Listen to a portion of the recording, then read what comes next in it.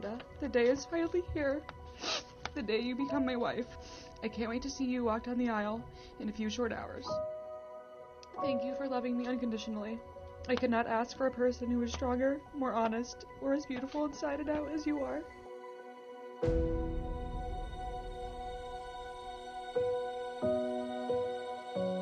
The best memory is when he texted me and said, "Hey, are you guys home?" And right then and there I was like, I know what's going to happen. He came up to the house and asked my dad, my mom, and I if we could marry Miranda. And ever since then, that was it.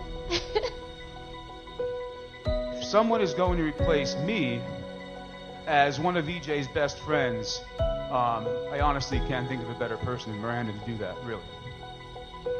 Today signifies the creation of a new home in life as you each embrace the life of the other. Miranda, I love you. You are my best friend. I promise to encourage you and inspire you, to laugh with you, and to comfort you in times of sorrow and struggle. I promise to be the best husband I can be, and maybe, down the road, the best father I can be. I think I'm going to be a pretty good dad, too, because anyone who knows Miranda, I've already taken care of like a big kid anyway, so.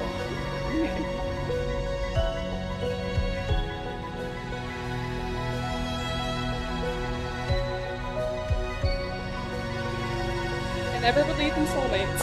I believed I was full of my own. You broke down my walls and made me weak.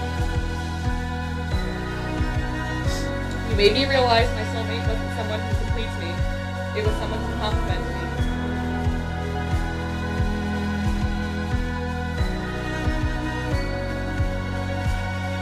I love these two more than anything, and they're such a huge part of my life. Like, we get to hang out on the weekends and go play disc golf and flip-flops and hike, and, you know, it's great. And I love them so much, and I'm so happy, and that's all. I love you guys.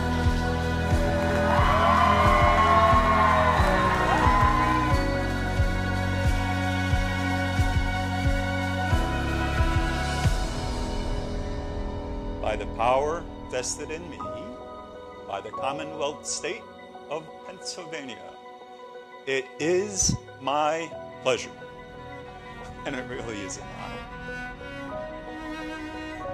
We're now married as husband and wife, Mr. and Mrs. E.J. and Miranda Bailey.